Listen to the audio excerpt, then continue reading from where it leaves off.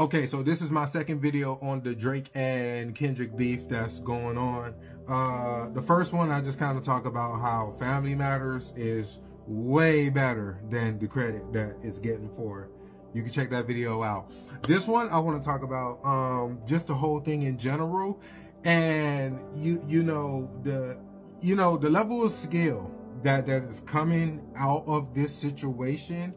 It's actually, I'm not going to talk about that. What I'm going to talk about this video is on the spiritual side of things. I think all of this is really happening because, you know, y'all got to understand, man, okay? And I'm just going to use spiritual terms very loosely, okay? I'm not trying to get religious. I'm not trying to none of that. I'm just speaking very loosely, okay? So God has a war to win out here, okay? Seriously, God is at war out here, and I'm not God, okay? But if I was trying to win a war, I'm grabbing any of my best soldiers that I possibly can.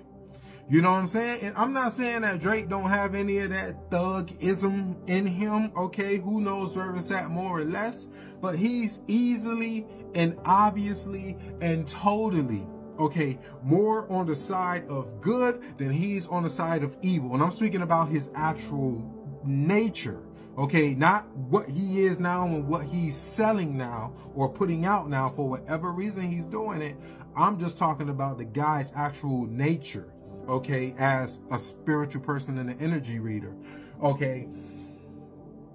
He's more on the side of good than evil. So, you know, y'all gotta understand, man, when God wants something, God gonna get it.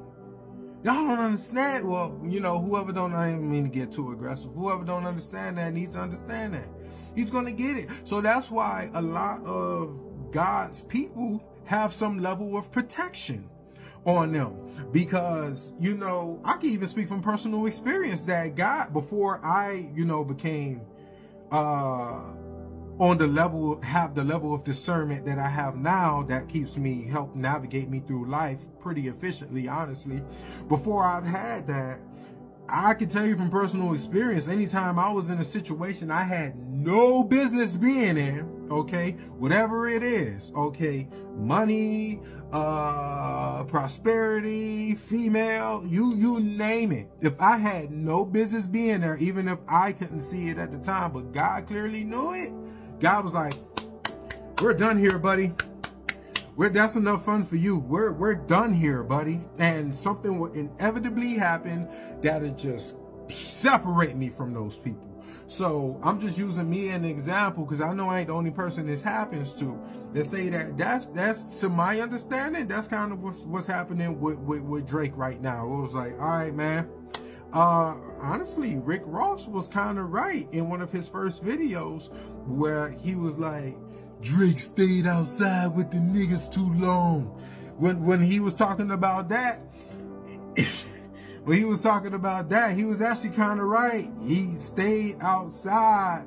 He was doing the foolery for a little too long. God will let you dip, okay? We have free will, okay? And there's a law of non-interference with the universe, okay? God will let you dip. You can dip in the ocean all you want. If you get too far, all right, homie, reel it in. It's time to get focused again.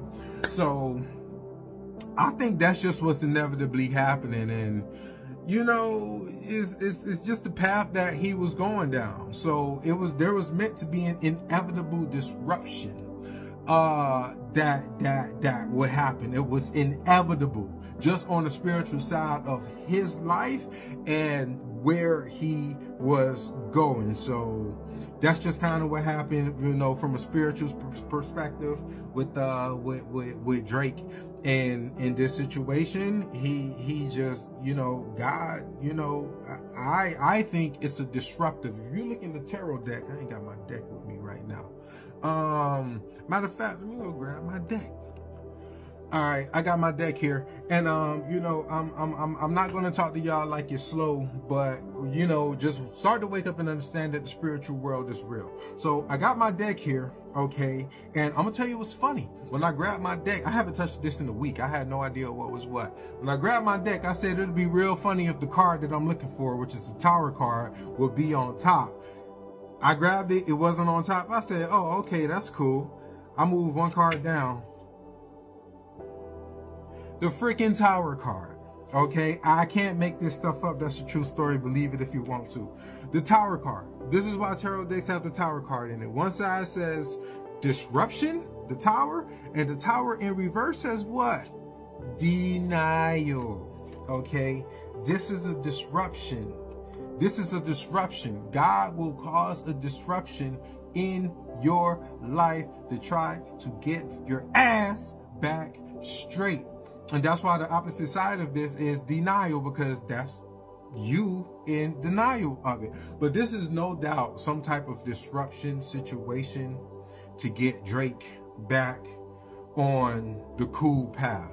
And if he could see that and just kind of wake up to it and say, oh, man, I did get a little bit too deep in all that gang ties and mob wars and all of this stuff, man. Let me just go back to making... You know, let me just chill, man. Let me just lighten up. If you literally look at Drake's songs, starting from the beginning of his career, okay, to where he's at now, on the level of vibration and happiness and just having fun with it, it literally just goes like this. It literally just goes like this. He just starts having less and less and less and less and less and less and less fun, and, you know, just getting so serious. But, you know, you need to, you know, make some more... Just go home, we're going home. You know what I'm saying? Mate, come on, man. Have fun with it again. So I personally think this is some type of disruption in Drake's life to just get the boy back on track. So that's where I'm going to keep this video. Make some more videos about this. I'm going to just go in. I don't care. SLRD is what we do.